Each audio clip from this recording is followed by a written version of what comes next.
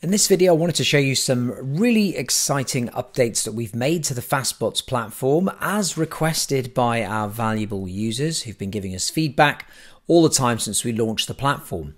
So the first one then is here. If we go to lead collection, we now have the ability to add custom fields. So we can have up to 4 extra fields of information, as well as the 4 standard ones that you already have access to. And with these 4 here, the standard ones, you're able to now just drag and drop to move them around if you want to change the order. And then when you add a custom field like this, we can just put in a new label such as this one here. And then we can choose whether it's a text field, a phone field, or a text area. So if somebody needs to add in a kind of message-sized amount of content, whether it's required or not, we can make it required like that. And then once you're finished, you can just click save, and now you've got your custom fields just in there. Now, when we go to the lead section, you'll see there's a new lead just come in, and then I can click the view details there to view the additional information. And in this case, it was the website that I put in just there. So this is going to be really good if there was extra information you wanted to collect when you collect leads via your chatbot. And don't forget as well that all inbound leads can be sent to any platform of your choice that's connected to Zapier as well. So there's the first update. The second update is a really minor update, but one that people had requested.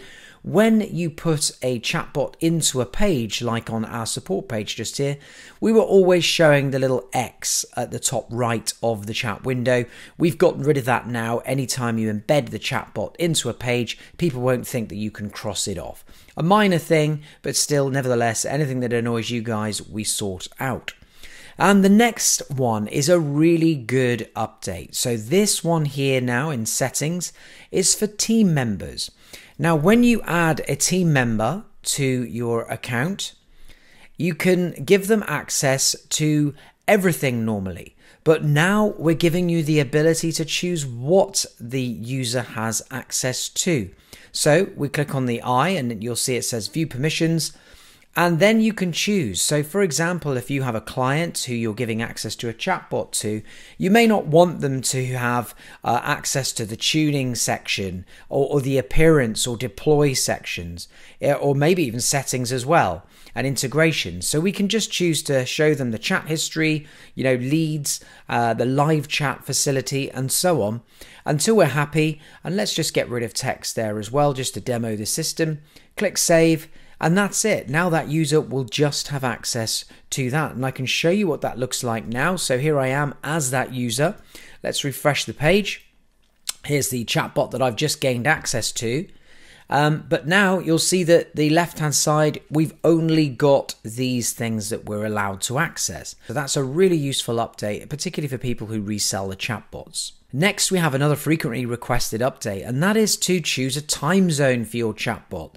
And you can do that right here now in settings, time zone, and then you can go ahead and pick the time zone where you are based.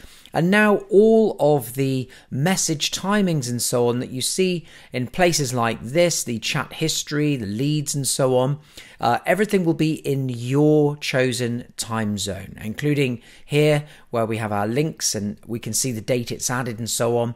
And conversation history, everything is going to be in your time zone. So that was another frequently requested update, and we really hope you like it. Now we've got more coming this week. I think you're going to really love the next update, but this just demonstrates our willingness to listen to our users and to try and make this platform the best chatbot platform we possibly can.